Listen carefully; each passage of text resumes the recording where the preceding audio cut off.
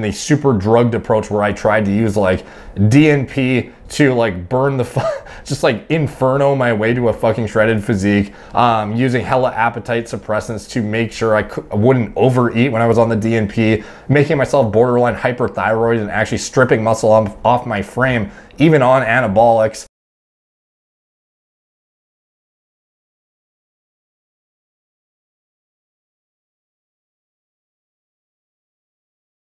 What's up guys, Derek, moreplates.com. Today we're going to be talking about a common mistake I made cutting back in the day and I see made all the time now that is going to hinder your progress, make your cut a lot harder. So, you know, there's this whole debate about calories in, calories out, the laws of thermodynamics, blah, blah, blah. You know, I'm not going to argue calories in versus calories out isn't a thing. Like that obviously does matter. At the end of the day, that's ultimately what is going to dictate if you lose or gain weight. However, something that often goes overlooked without getting into the realms of, you know, cortisol and fucking hypo and hyperthyroidism and stuff like that, autoimmune disease, a lot of things that play into it, the difference between cutting calories and increasing your cardio and adding in something that increases your energy expenditure like a fat burner or something. How do you know which to do and when?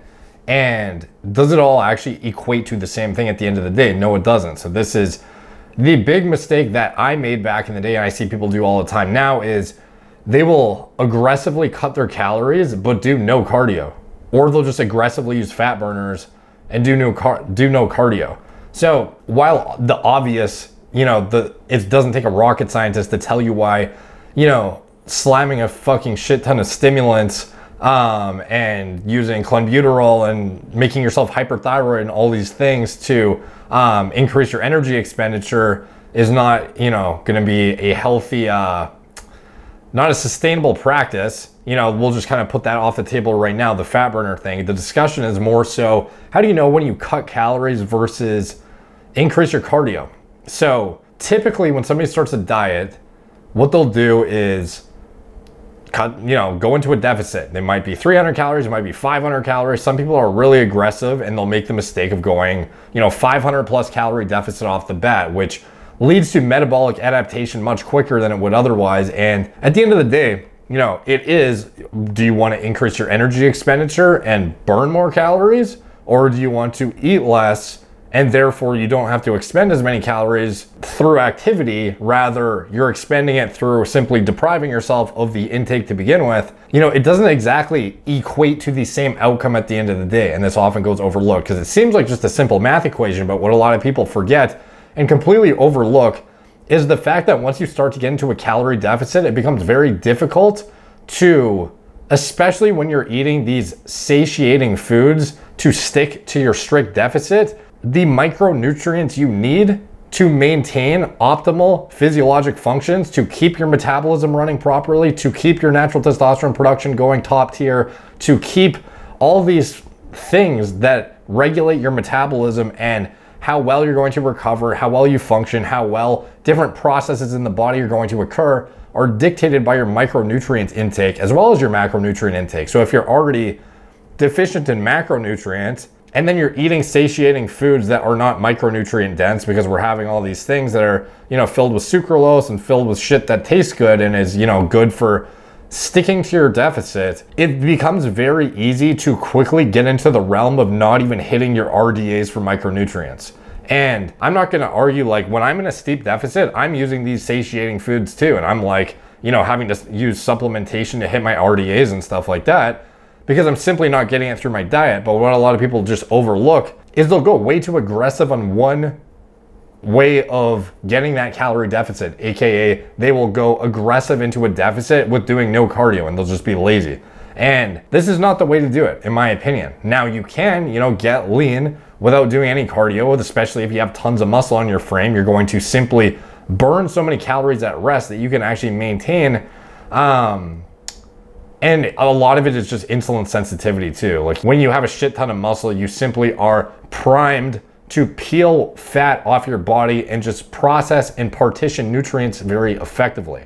Unless you've induced a self-induced state of, insulin resistance or something, and you use copious amounts of GH and eat a shit ton of carbohydrates all the time and your diet model's trash.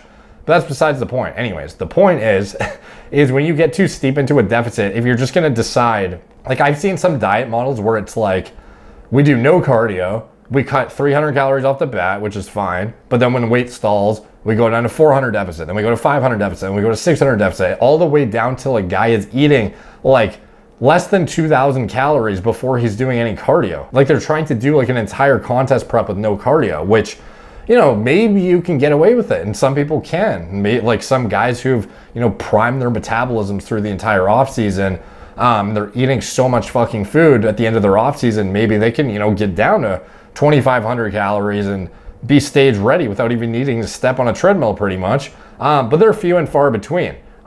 Typically, you're going to see guys who are like men's physique size at most, and if they're doing this diet model, it's typically not gonna work out well for them. And especially even open bodybuilders, they're gonna lose a lot of muscle typically going the realm of restricting food over top of adding in some sort of additional energy expenditure. Like at the end of the day, food is what is going to keep muscle on your frame. While you could argue, you know, the energy expenditure you get from the cardio is equivalent to that if you just cut the calories, it's not really, because you're getting less nutrients into your body too. Like the micronutrients that actually fuel certain functions you need to actually support the burning of fat. And this is something that just goes overlooked in my opinion, because you have these guys ending up at, you know, sub 2,000 calories, eating as many calories as a girl, and then they're plateauing, and it's like they still haven't even like step on the fucking treadmill, dude. Like go ride a bike, go on the elliptical, go do something that's not just your, you know, 4 days a week at the gym for an hour each session, and you're just like depriving the shit out of your body of macro and micronutrients because you're too lazy to add in some cardio. And then on top of that, a lot of people want to argue about, you know, the fasted cardio versus, you know, the cardio has no additional benefit. Like if you know how to manipulate pharmacology to induce super physiological amounts of lipolysis in the morning, you can leverage fasted cardio in ways that are going to give you fat loss above and beyond what you're going to get by simply reducing your calories. Like there are a lot of advantages to implementing cardio in addition to having good cardiovascular health. Obviously doing cardio is important for health reasons, but then on top of that, you don't have to deprive yourself as much of macro and micronutrients when you do cardio too. So at the end of the day, just like pretty much anything, what is the solution? It's a happy medium of everything. It's, you know, a parallel amount of caloric restriction with a parallel increase in energy expenditure as things start to get tougher. So you know, maybe at the start you'll do a 200 to 300 deficit. And then after that, what do? Maybe you add in you know, you increase the duration of your cardio sessions by an extra 5 minutes, or you add in a, you know, another 20-minute session to whatever your current protocol is. And then from there, you know, you can either titrate down the calories or titrate up the duration of cardio, or add in another session if you feel you need it at the lower minute amount, and then you titrate up accordingly. And, you know, when you get to the tail end, you know, once you start to really like exhaust your resources in terms of, okay, you're starting to dip really far into cutting into your micronutrient needs and whatnot, you know, that's where the kind of conversation around pharmacologic intervention comes in, with throwing in the fat burners that can alter your energy expenditure, the clenbuterols, the things of this nature. Like, I don't think anything should be proactively used above and beyond what you can simply do. Like, honestly, anybody who abuses drugs to kind of like get to where they want to be, they end up looking like shit. And this has happened to me in the past too, where I tried to like drug my way to a good physique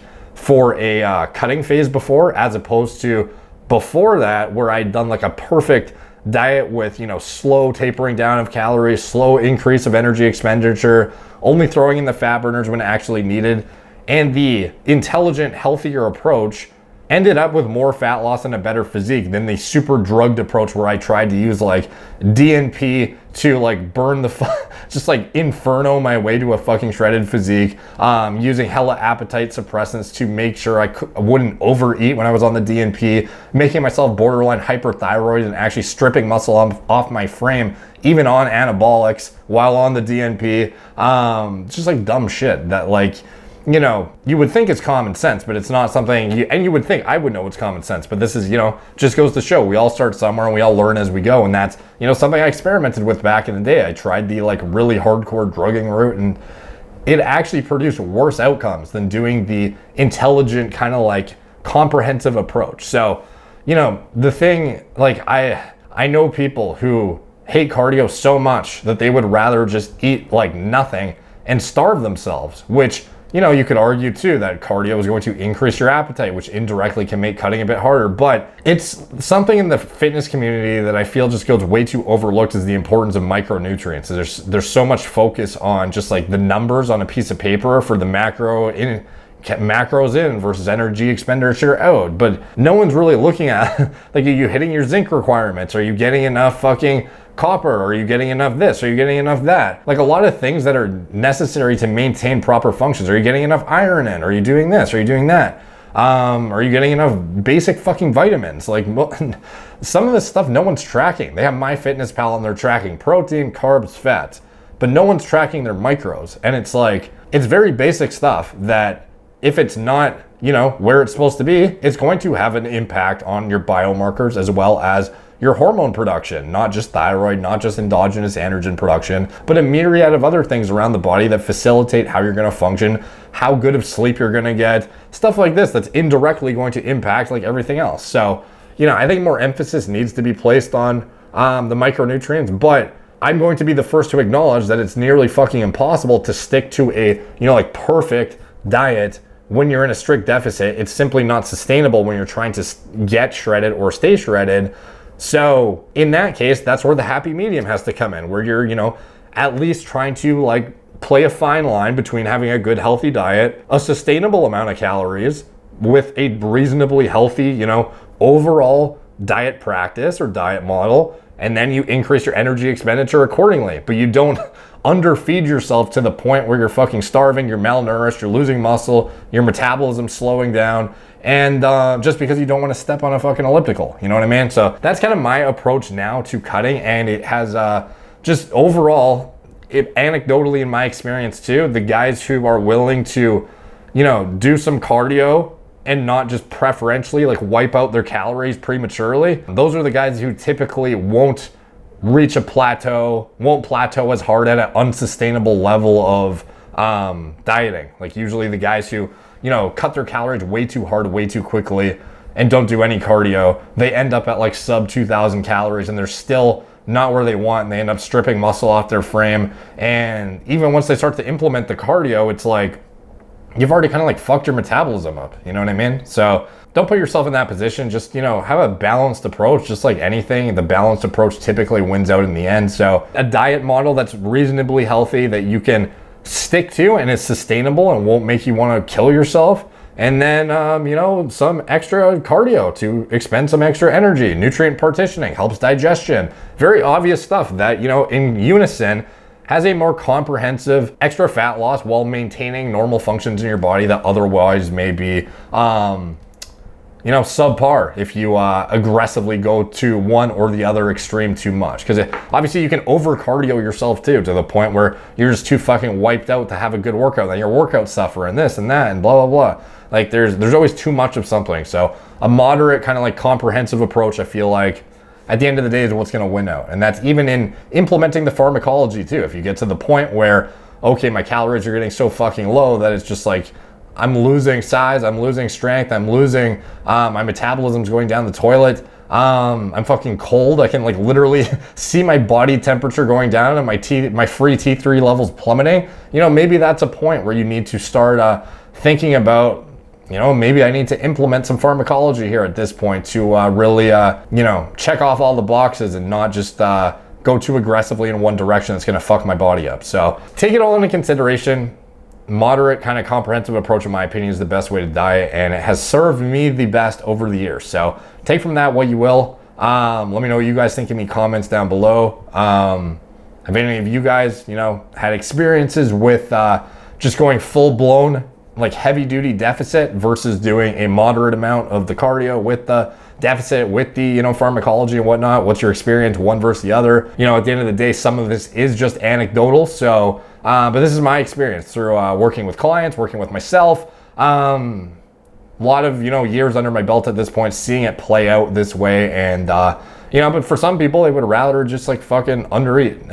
That works for them. But I mean, for most people, I just feel like it's not a sustainable practice, and certainly not the most ideal way to go for like 90% of people. So anyways, let me know what you guys think. Like I said, all the comments help the algorithm, so they're much appreciated. Please like, subscribe, follow me on Instagram at moreplates_more_dates, Facebook, Snapchat, BitChute, Twitter, TikTok, Apple Podcasts. If you want to support the channel, you can check out anything I'm associated with in the video description below. My TRT clinic, if you are seeking hormone optimization or TRT, our patient care coordinators are well qualified to take a look at your bloods A to Z, address any imbalances or deficiencies you may have, refer you to our doctors. It's all telemedicine through the comfort of your own home, FaceTime, Zoom, Skype, whatever's convenient for you.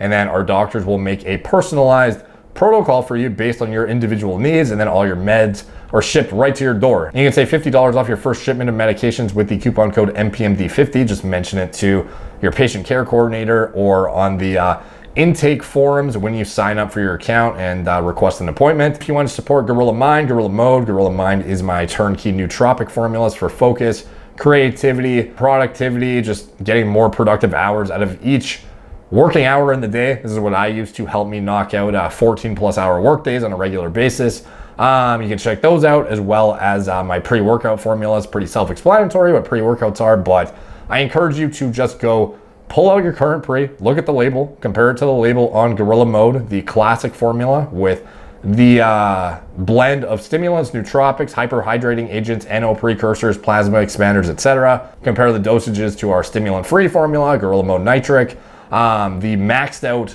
top end L-citrulline dosage, the higher glycer pump dose, the nitrosogene, the extra agmatine sulfate, the everything you could want from a stimulant-free, just maxed out product that you can use at nighttime. You don't have to worry about overstimulating yourself before bed, and getting the max performance you possibly can out of a pre-workout. And then also Gorilla Mode Stim, the newly launched cost-effective version of Gorilla Mode with all of the pump products taken out. It's just the mental component, but enhanced to an even more significant degree. We doubled the tyrosine, we doubled the Kana, the caffeine is higher, the N-phenyl dimethylamine citrate is higher. This product is the stacked cognitive only version of the pre-workouts and is at a cost-effective price point for those who simply don't care about having L-citrulline, the glycerol, and all that kind of stuff in a pre-workout. So if those interest you, check it out, video description below.